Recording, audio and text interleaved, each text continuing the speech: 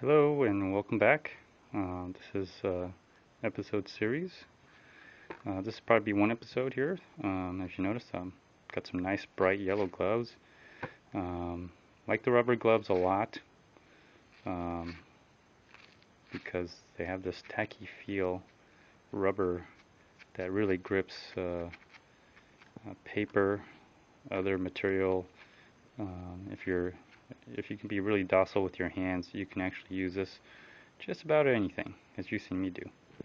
Anyways, what I got here is a 50-foot outdoor extension cord, 10 gauge. Says here 125, 15 amps. I don't know if that's the standard or that's the max, but I'll test it out because, and the reason I'm getting this, and this is my hand, just to give you an idea of reference and size. There you go. Well, not that it matters, because it's all bundled up. It could be any size, but it is heavy.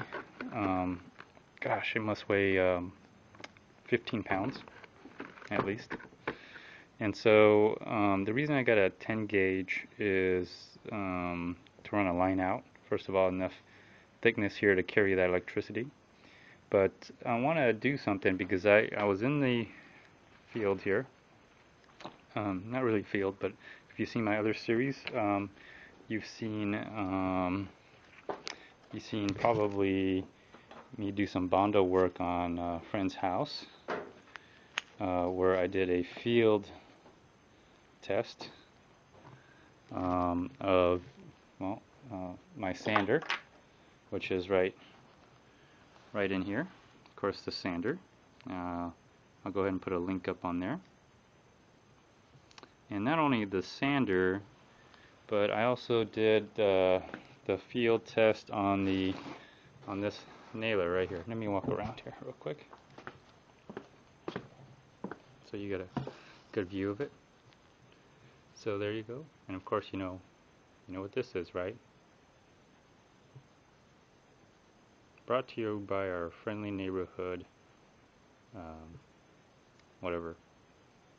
Anyways, I did a field test on this, and if I did a field test on that, I'll put a link up on there if y'all haven't seen it yet. Did a field test on this as well, and I used this air compressor. There you go. This air compressor, 3 gallons, I believe, gosh, what was it, 0.6 at 90, and then 1 CFM at 40. Well, I use this 3-gallon air compressor to basically shoot one nail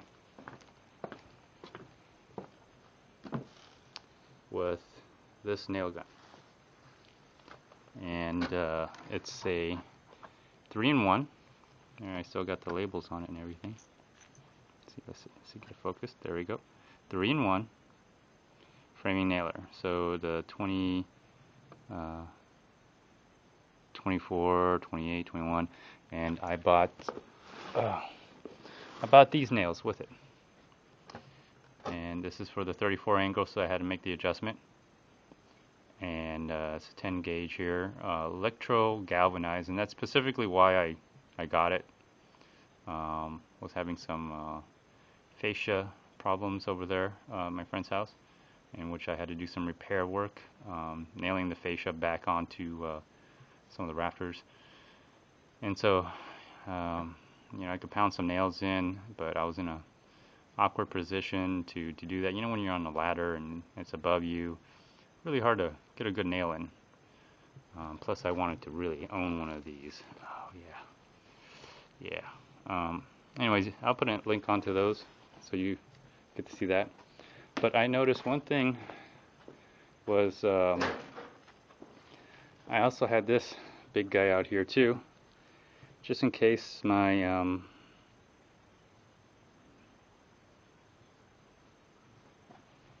my nail gun, the 3-gallon, wouldn't work. So So that's kind of why. But what I found was that my friend's house is kind of old, 30 years old, and she had an outdoor outlet. She wasn't home at the time, and I was up there. I did all my sanding of the Bondo, made it look really good on the fascia. Gosh, you got to see it. I mean, it was horrible. It was when I was trying to Bondo the fascia, especially at the corners. There was nothing at the corner to really work with.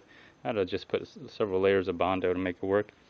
But anyways, I was gonna do the prime. I was priming it with primer, paint, exterior latex, and of course I had to use this compressor to work with my spray gun. I wanted it to look really nice, so I wanted to spray it.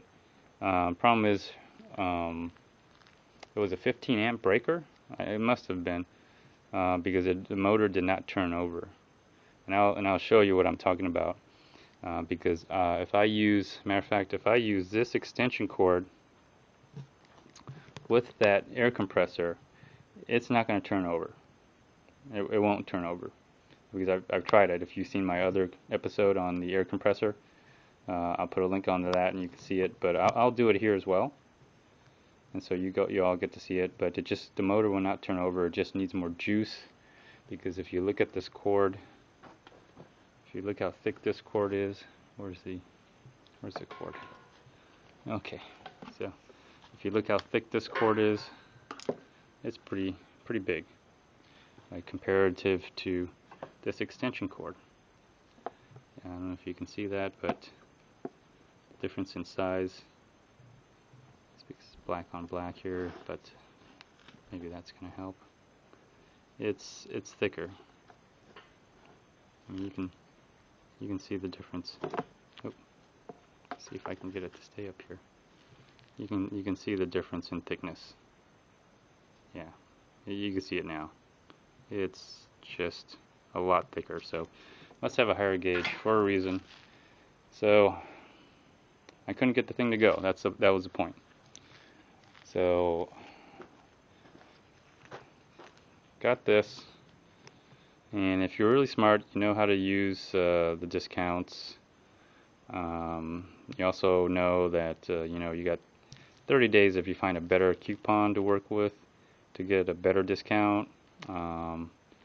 So 90 days if they flat out just put it on sale and it's much lower than what you bought it for. Take it back and get a lower price. And that's kind of why I like shopping at. Let me see if there you go. That's why I like shopping over here, because I don't mind giving you money back, which I really appreciate. So anyways, here it is. I'm going to go ahead and let's test this thing out, because I specifically got it because I want to see if I could run it from Mike's outlet and see if it works. Because that way, if I have to go back to my friend's house and her outdoor extension does not, her exterior outlet does not have enough amps. I need at least probably a 20 amp to make it work. Hers is probably 15. So I think in a garage it's going to be a 20, and I'm probably going to use an extension cord. So that's why I got this. So let's get going on this, shall we? And I was kind of playing with my welder here. 90 amp. The 90 amp welder. If you all want to take a look at that.